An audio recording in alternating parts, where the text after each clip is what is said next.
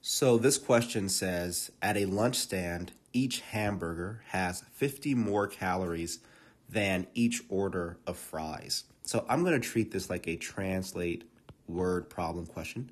Technically, it fits the bill, right? I tend to say that translate word problem questions are 4 or more lines.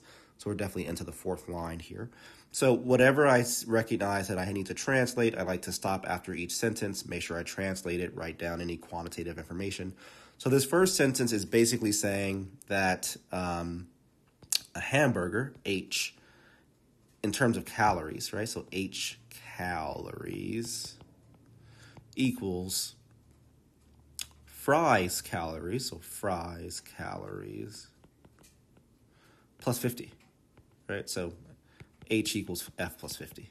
Right? We're dealing with calories, so I don't have to write calories. Hamburgers equals whatever fries are, but plus an additional 50. The next sentence says, if 2 hamburgers and 3 orders of fries have a total of 1,700 calories. Okay, well, that means 2H plus 3F equals 1,700. How many calories does a hamburger have? So then the question becomes, well, what's H? Right? So in essence, this represents the entire translation of the question, right? I no longer have to go back and read the question because I've completely translated it over here. So what do I know? Well, I know that H is equal to F plus 50. Well, I could take that and substitute this H, right? Because I can't, so just to backtrack a little bit, I can't solve this equation here because I have 2 unknowns. I have an H and an F.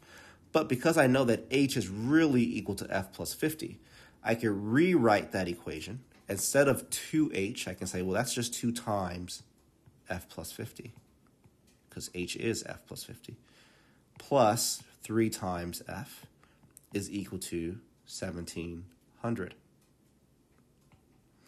And then I distribute the 2 across, so I get 2F plus 100 plus 3F equals 1,700.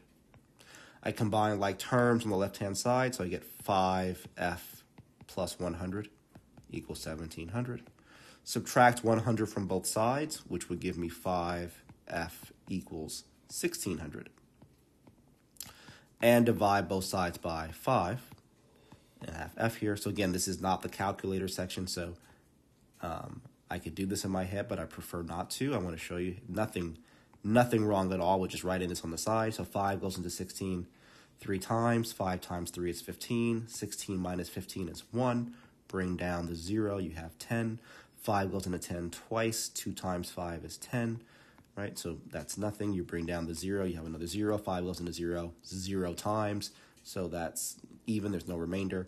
So F is equal to 320. So we know that there are 320 calories in French fries. But, again, the question wants us to find H.